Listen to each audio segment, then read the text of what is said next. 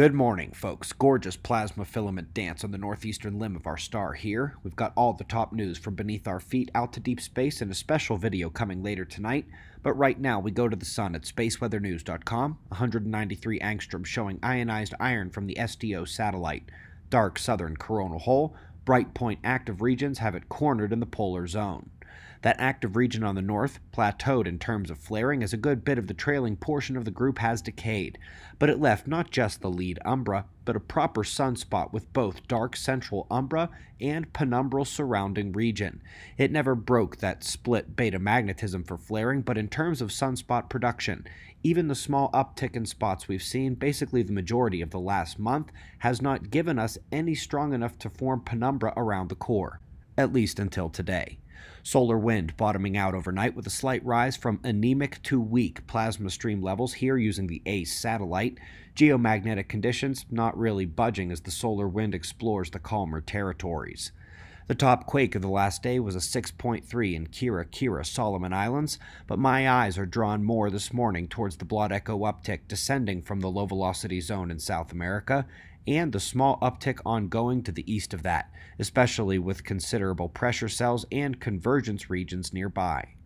We go next to Kazakhstan, where extreme weather is barely an adequate description. The cold and snow of a blizzard, but with the ferocity more like a summer hailstorm. Airports and many public services are shut down in numerous cities, and it's all because of a jet stream weakness. The purple and magenta V-shaped dip over the area is driving an Arctic blast into Central Asia. Best of luck to them. The weather comes not from the north, but from the west for the Pacific coast for much of the northern states and up through Alaska. Seasonal low in the northeast Pacific is cycling hard, bringing record rain and record snow for others. That is set to continue all week long, with some forecast calling for multiple feet of snow accumulation in heavily populated areas, with some mountainous regions having closer to 10 feet forecast as these storms are set to continue all week long.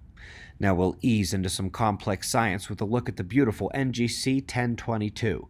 Hubble showing its dusty spiral structure here, which is trying to hide the central bar of the galaxy. Aesthetic indeed.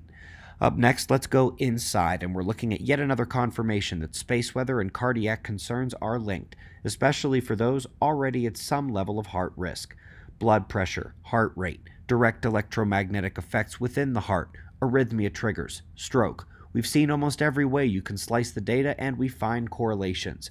Here they are looking at geomagnetic effects and fast solar wind streams, and when it comes to cardiac dysfunction correlated with space weather, it's not usually about direct impact, but indirect interactions with frequencies reverberated at ground level by the magnetic field, or the induced current applied to our body systems. Cosmic rays would be the exception, which do indeed pull the direct impact, but they were not the focus of today's examination. The magnetic field of Earth is up next, and we're not talking about the one we've got now, we're talking about the primordial one. In some of the oldest zircons ever studied, this group has discovered that our field is not our first field, and that it took over after the reign of a more primordial magnetism of Earth. Lucky us, we'd look more like Mars if we hadn't had such a resurgence after the Genesis dynamo dissipated.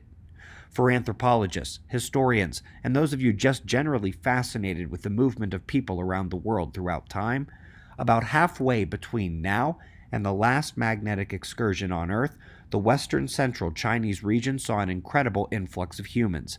This was about 6,000 years ago at most, they say, perhaps as little as about 4,000 years ago. During this time, the higher elevation regions of the northern land masses were still becoming populated during the recovery from the last ice age. Up next, a bit of new terminology in the space realm, the nova realm, but not in line with our recent micronova examinations like dwarf nova in the disks of stars, or the type 1 X-ray bursts at pulsars which barely make it out to the disk. But today we're going towards the higher end, in between recurrent nova and the big supernova.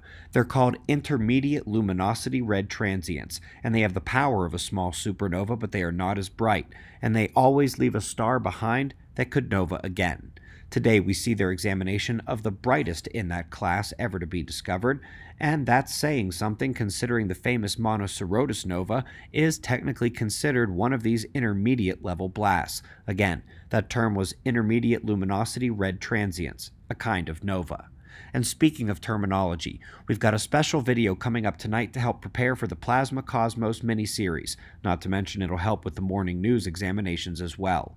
Pretty visuals, key regions of space, and a bit of why they matter to the bigger picture. That video is coming later today, and we greatly appreciate your support. We've got wind map forecasts and shots of our star to close, and of course we'll do this all again tomorrow, right here, but right now it's 4:20 a.m. in the new Valley of the Sun. Eyes open, no fear. Be safe, everyone.